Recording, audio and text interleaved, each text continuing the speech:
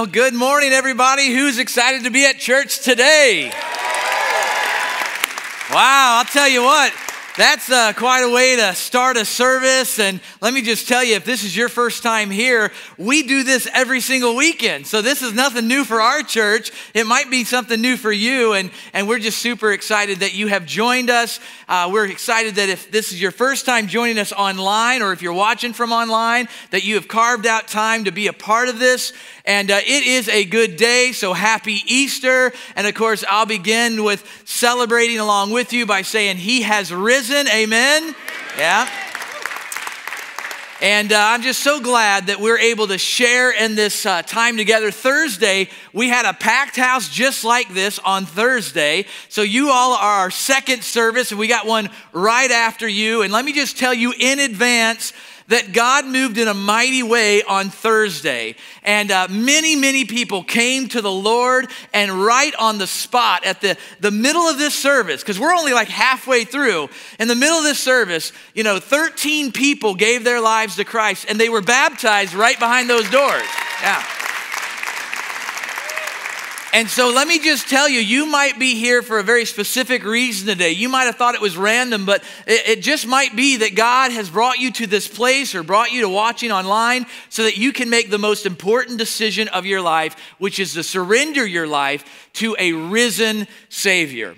So let's get started as I jump into God's Word today. I want to give you some themes to work through as we walk through some important ideas today. At 2:15 a.m. on December 16th, 1811, residents of the town of New Madrid, Missouri, which is about 2 hours south of us in the Boot Heel of Missouri, they were jolted from their beds by an earthquake. The ground heaved and pitched, and it hurled furniture and snapped trees, destroying barns and homesteads all across the region. The shockwaves traveled as far as Cincinnati, Ohio, toppling chimneys, and as far as Charleston, South Carolina, where the shockwaves literally rang church bells. Now, sections of the riverbed below the Mississippi rose so high that parts of the river actually ran backwards. Thousands of fissures ripped open fields, and geysers burst from the earth, and it spewed sand and water and mud and coal high into the air. Now, there were actually 3 earthquakes that took place in a short period of time, in about a 2.5 month time period between December of 1811 and February of 1812. Each of those earthquakes, of the 3, had a minimum magnitude of 7.5, the highest one being 7.9, making them the 3 most powerful earthquakes ever to this day in the continental United States. And it shook an area 10 times larger than that affected by what's known as the famous Great Earthquake of 1906 in San Francisco, which was a 7.8.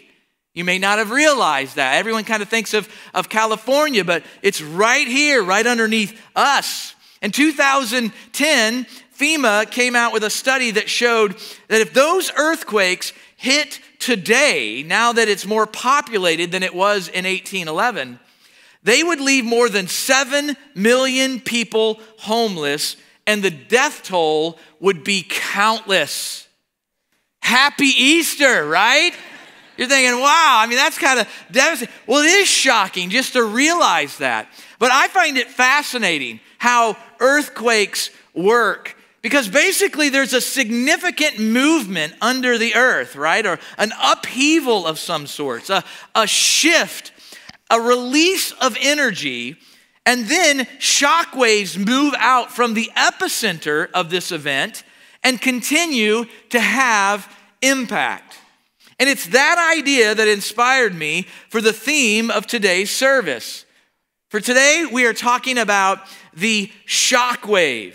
The shockwaves. And today, I don't want to talk about the earthquakes that took place here in Missouri, in 1811. I want to talk about a series of earthquakes that both literally and figuratively shook the earth and changed all of history.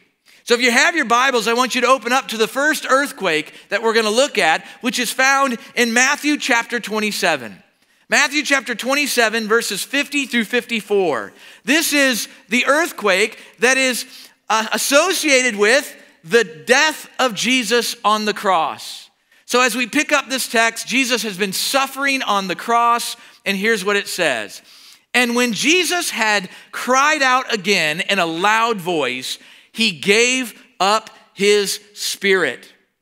Other accounts of gospel accounts would say this is where Jesus said, "It is finished." He died right in this moment. Verse 51, at that moment, the curtain of the temple was torn in two from top to bottom. The earth shook, the rocks split, and the tombs broke open. The bodies of many holy people who had died were raised to life. They came out of the tombs, and after Jesus' resurrection, they went into the holy city and appeared to many people there.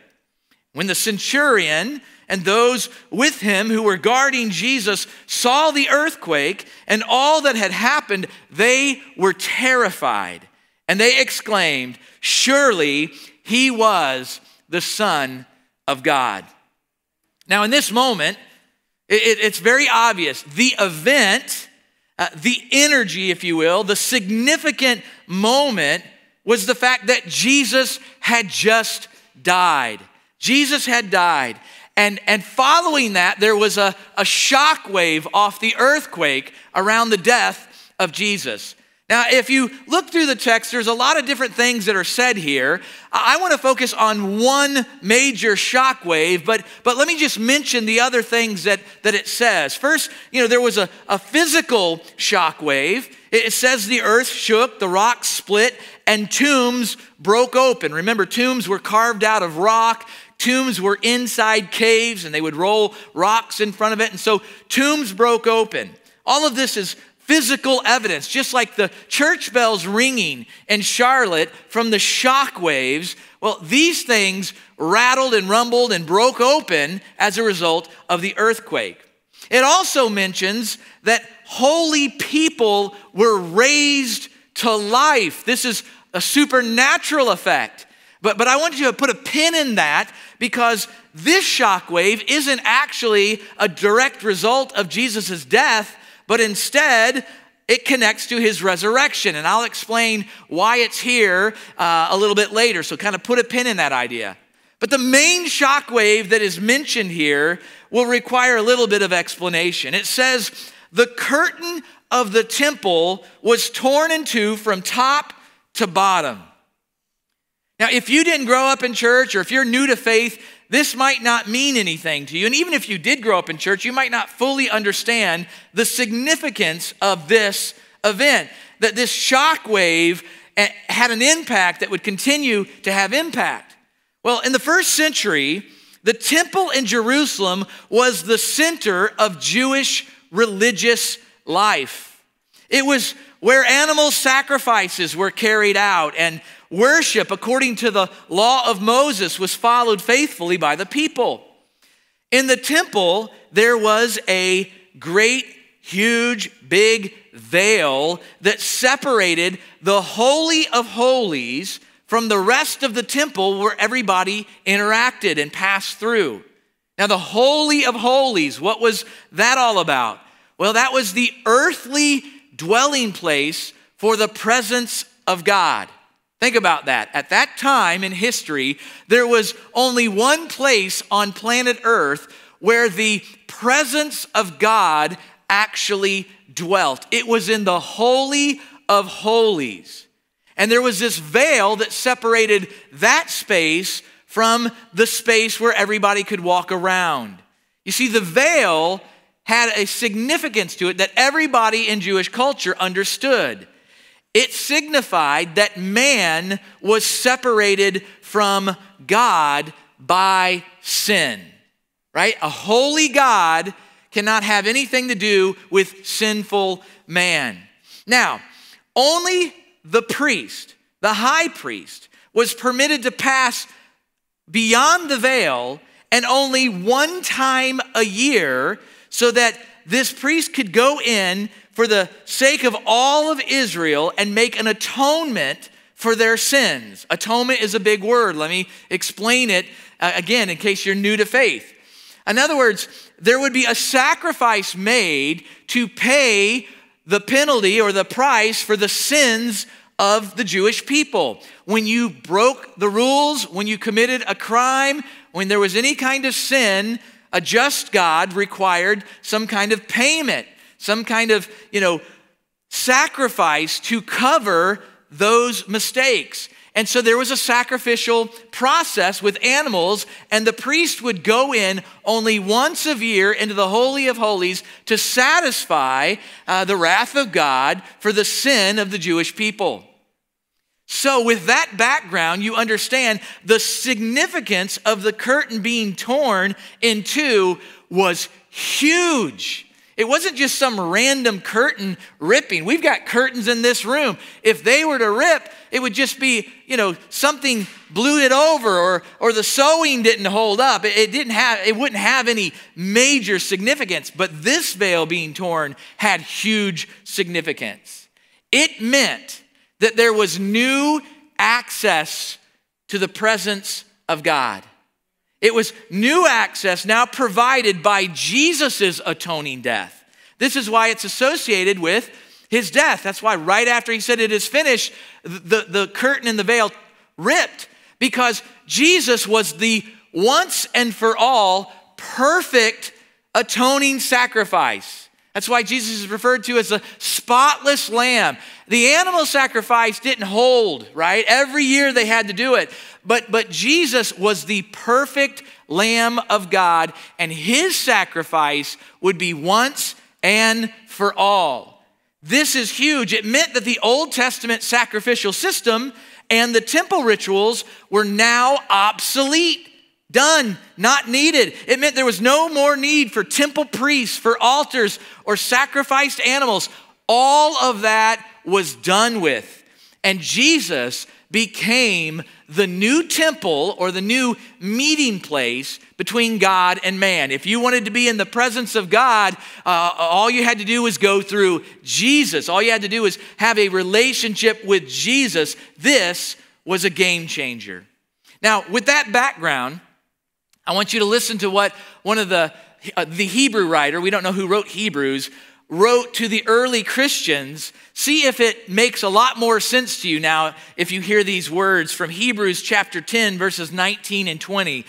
It says, "Therefore, brothers and sisters," in other words, those of you who are following Christ, "since we have confidence to enter the most holy place by the blood of Jesus, by a new and living way opened for us through the curtain, that is the body, let us draw near to God," is the end of that passage. Let us draw near to God. Here the Hebrews writer is speaking, again, this is after the resurrection. He's saying, look, we need to understand that we can have confidence now to enter into the presence of God because the veil that separated man from God has been torn by the body of Jesus being sacrificed on the cross. So now by Jesus, we all have a way to access God. You can start to see the shockwave and the effects right there in the lives of the early Christian. They had access. And it also is how you know and why you can understand why everything about our faith here in 2021 is centered on Jesus, because Jesus is the one who allows us access to God. Amen? So that's the first earthquake that I want to share with you this morning. The second earthquake is recorded in just a few verses later. It's the next chapter, Matthew chapter 28, verses 1 through 5. This is when the angel rolled back the stone from the empty tomb. Listen what the passage says. After the Sabbath, at dawn on the first day of the week, Mary Magdalene and the other Mary went to look at the tomb. There was a violent earthquake. For an angel of the Lord had come down from heaven and going to the tomb, rolled back the stone and sat on it. His appearance was like lightning, and his clothes were white as snow. The guards were so afraid of him, the angel, that they shook and became like dead men. The angel then said to the women, "Do not be afraid, for I know that you are looking for Jesus who was crucified. He is not here. He has risen, just as he said. Now come and see the place where he lay." Go in there, look, and see that he's gone. He's not in there. Now, the first important observation I want you to make about this is the stone wasn't rolled away to let Jesus out. The stone was rolled away to let people see in that he was not there. Now, a lot of people have never caught that subtlety. Maybe it's because you saw a movie or you went to a play or a musical, and there was this moment where the stone rolls back and then Jesus comes out like this, smiling, right? You know? And that's kind of how some people associate it with, but you need to understand the earthquake is tied to the announcement of Jesus' resurrection, not actually the resurrection itself. That had already taken place. We don't know when, how, or what went on there. That's one of those things that we'll have to ask God when we get to heaven. What happened in that exact moment when he conquered sin and death? I mean, was there flames, coming off of his body? Did he spin in the air? What happened? Tell us. We would love to know, but that part we don't know. This earthquake revealed the good news that he had already been resurrected, and it changed everything. Now, that's something we say all the time. I'll say it 10 times in this sermon. I mean, we've had series that were titled how Easter changes everything. You may have even posted that on a social media post at some point. But do you know why it changes everything? Do you know how the resurrection changes everything? Because you need to know. Some of you know it, but maybe not all the way. Some of you, this is again, all new news. So I'm glad that you asked, how does it change everything? Because I want to tell you. You see, there's too many ways for me to fit into one sermon, but I want to cover now 4 different shock waves that come from the resurrection, all right? 4 shock waves. The event happens, and then there's this rippling effect. The first one is this. The resurrection proves that Jesus is the Son of God. It proves it. Listen to what it says in John chapter 10, verses 17 through 18. Jesus says, "The reason my Father loves me is that I lay down my life only to take it back up again." What does it sound like he's describing? "No one takes it from me, but I lay it down on my own accord. And I have the authority to lay it down and the authority to take it back up again. This is a command that I received from my Father." Now, this is Jesus talking. Jesus was constantly telling people about his relationship to not just God, but the Father. It freaked people out when he referred to God as his Father. People, we are a little bit more familiar with that verbiage, but man, in the first century, Jewish people were not familiar with that, familiarity. He's your Father. So Jesus was constantly referring to God as his Father. And in this verse, Jesus is claiming to have power over death. So here you've got an example of what happened many times where Jesus is talking about his Father giving him authority because he was the Son of God. Now listen, if Jesus fails to resurrect, then he is exposed as a liar. There ain't no shockwave coming off of this event. It would be a big dud, right? If a guy walks around claiming that his Father gave him the power to raise from the dead, and then that man is killed and he stays dead, everything ends right there. But it didn't go down that way. He came back to life, and because of that, it uniquely positions him to be fully trusted and to be fully worshiped as the one and only Son of God. Amen? Like nobody else Only him. And of course, that has ongoing impact, just like a shockwave. It has ongoing impact all the way to this day into our lives this morning. The second shockwave that came from the resurrection is that it verified the truth of Scripture. It verified the truth of Scripture. Now, can I explain this? The Old Testament had predicted time and time again of a coming Messiah. A coming Messiah in very specific terms. So you've got this Old Testament book that's written way in advance of the resurrection, talking about, the Messiah coming in a certain way, doing certain things, acting a certain way, saying certain things. And all of that was fulfilled by Jesus. More than 300 plus prophecies perfectly fulfilled by Jesus, which would verify the truth of Scripture. And if Jesus did not resurrect, it would then really create a big hole in the idea that you should believe the truth of Scripture.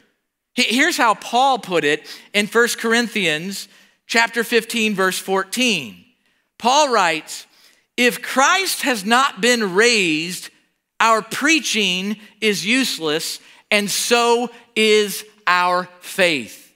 Everything kind of hinged on the resurrection. And so when Jesus does come back to life, the shockwave is, it verified the truth of Scripture. Because like Paul's saying, look, our preaching would be useless and your faith would be useless. Guess what else would be useless?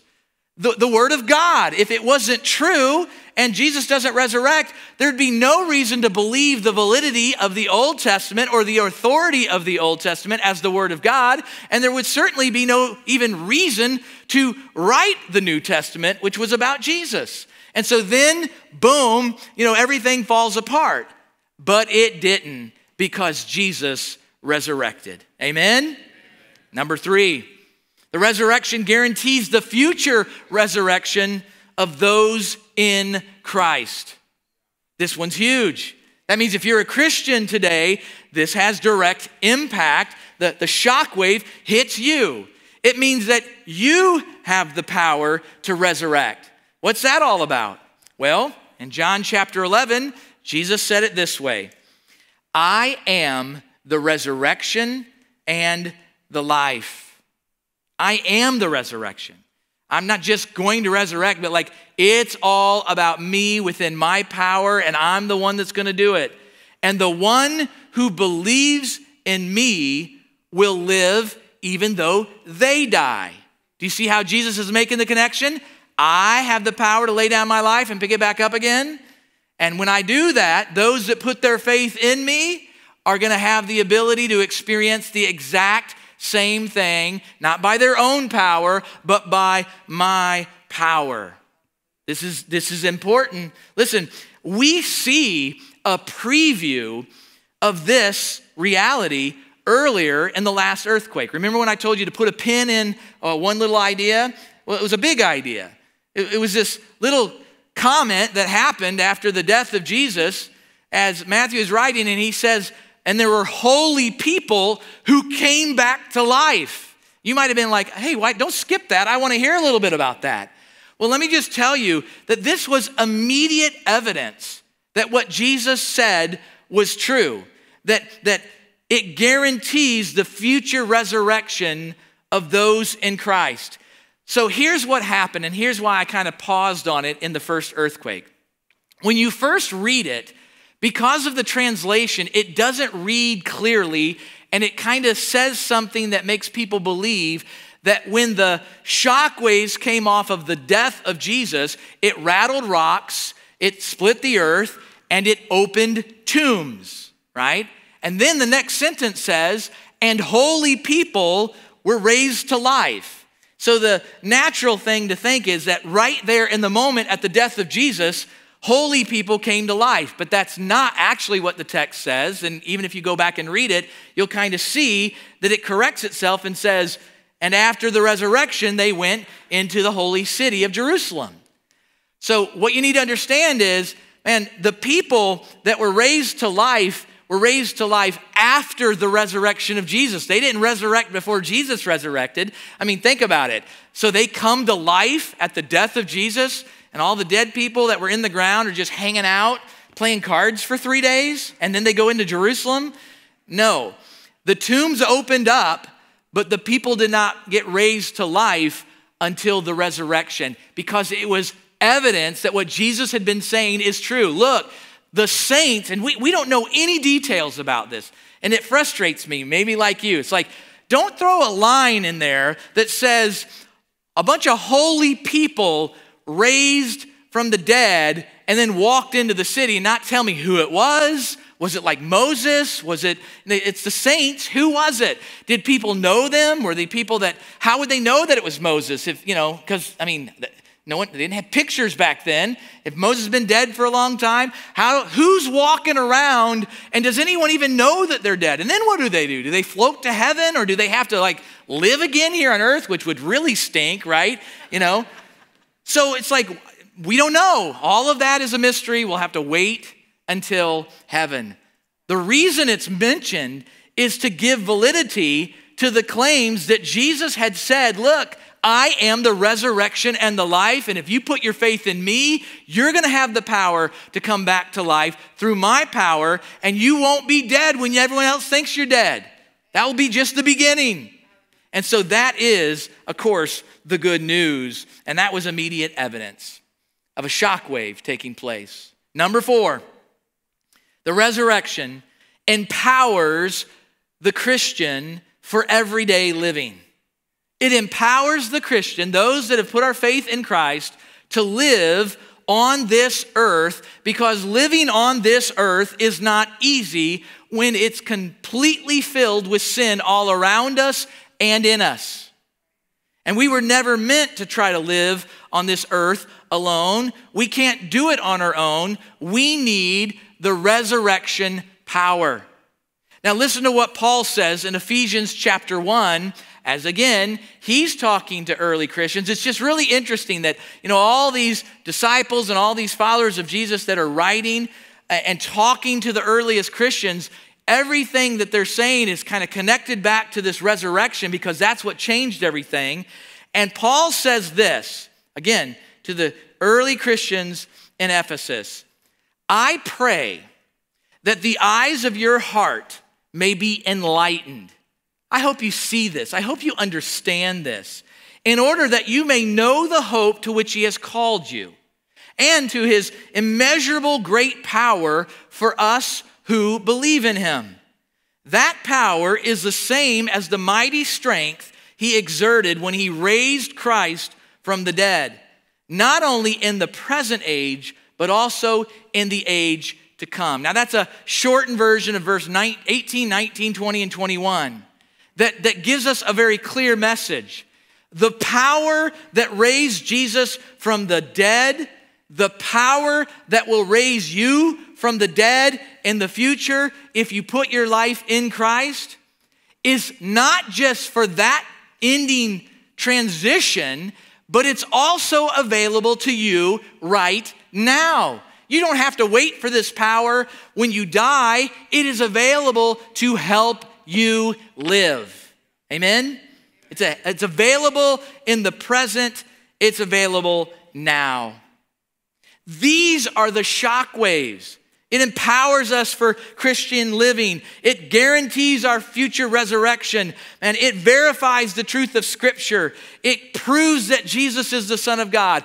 This is the shockwave that impacts all these different areas that then impacts our lives. And I can personally testify that these shockwaves rumbled and rattled and traveled for over 2,000 years and eventually impacted my heart personally.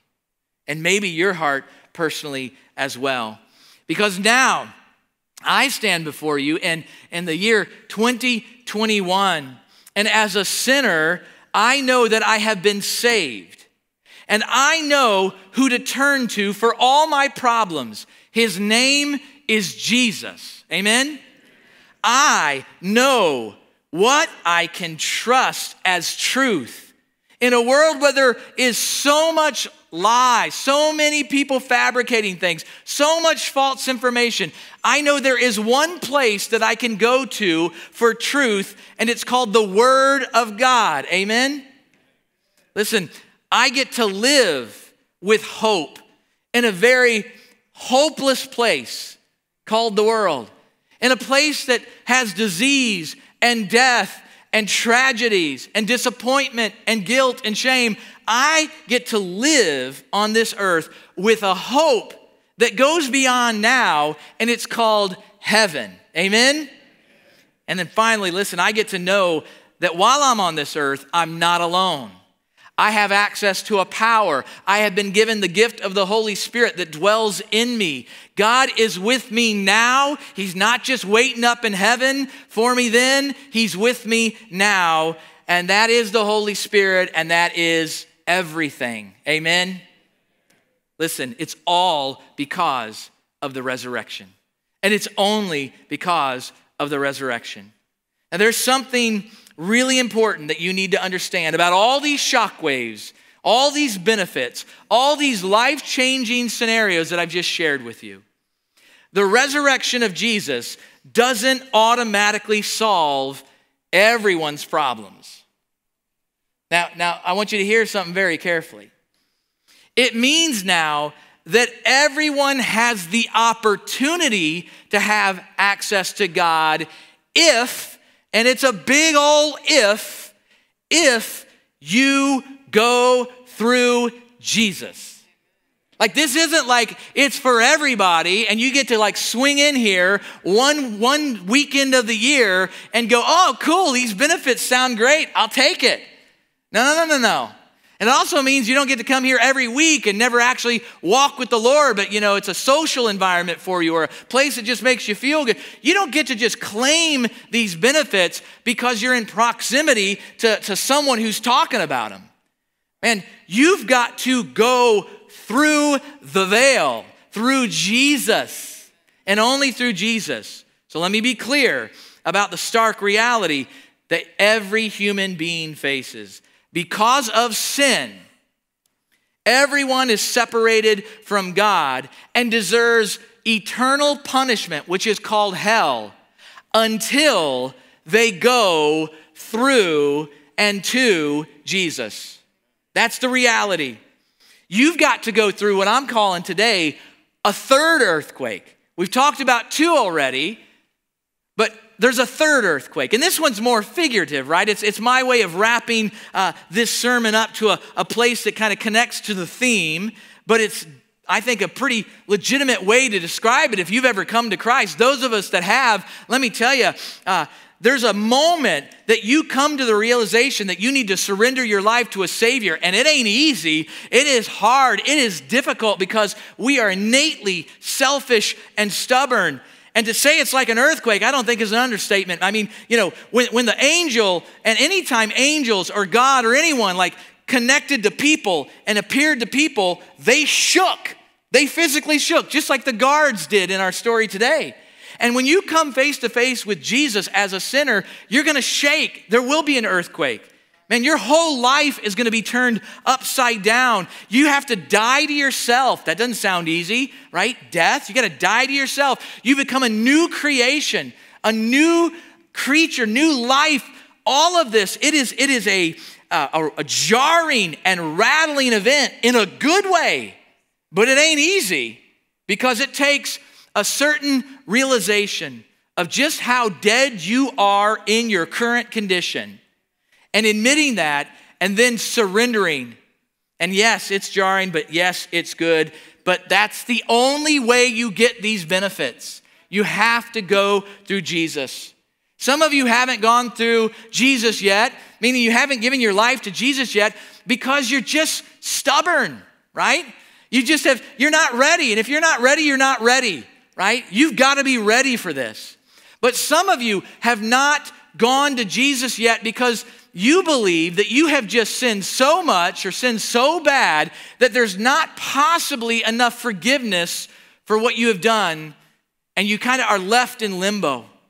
And can I just tell you that that is not the case, right? There is not something that you have done that is so bad or so great that God does not have the power to forgive you, to heal you, to redeem you, to renew you. Like he is not short on resurrection power. Amen?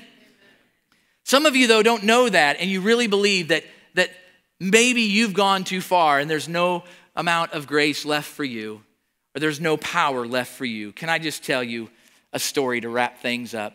In Ezekiel chapter 37, there's this account of God interacting with Ezekiel, a prophet of God. And in this conversation, it moves outside. So God's having a conversation with Ezekiel. They go outside to an area called the Valley of Dry Bones. And in this place, there are bones of numerous people just strewn all over the place. It's a place of death. And it's called the Valley of Dry Bones, which is an indication of just how dead these people are, right? Like these aren't like people that are dying or people that have just died or people that are, decaying and been dead for a couple of weeks. Like they've decomposed so much that all that's left is dry bones.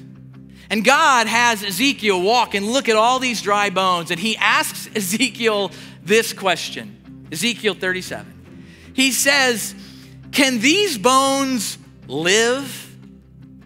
You see, God was looking to show what he is capable of to Ezekiel. Can these dry bones live? And Ezekiel's response is, I don't know. I mean, you're sovereign, God. You tell me. Like, I don't want to play this game. Just tell me what tell me. And God says, I want you to say, Ezekiel, I want you to say to the bones. It'll be my words, but you're going to say it. I want you to say, dry bones, hear the word of the Lord. Again, God is setting up this opportunity for Ezekiel to see what God is capable of. And then this is what God says for Ezekiel to say. I will make breath enter you, and you will come to life. I will attach tendons to you and make flesh come upon you and cover you with skin. I will put breath in you, and you will come to life. And then you will know that I am Lord.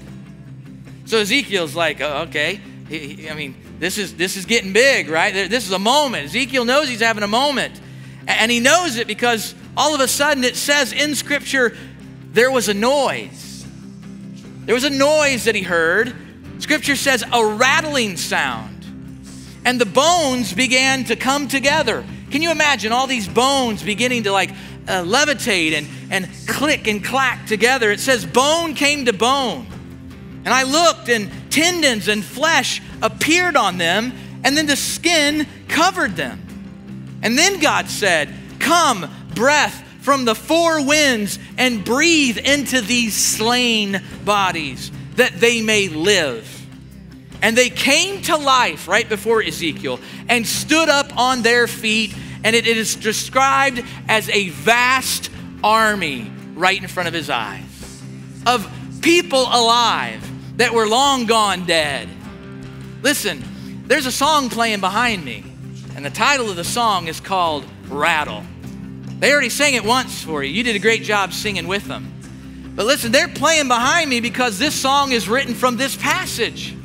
And this passage is a picture of the power of God, the capability of God, right? So when you are sitting here today and realize you are a sinner and that you've made mistakes, and maybe the Holy Spirit has opened you up to the idea that maybe now, like never before, you're ready to admit that you need a Savior, that you can go to Jesus and know that the resurrection that he went through can take place in your life.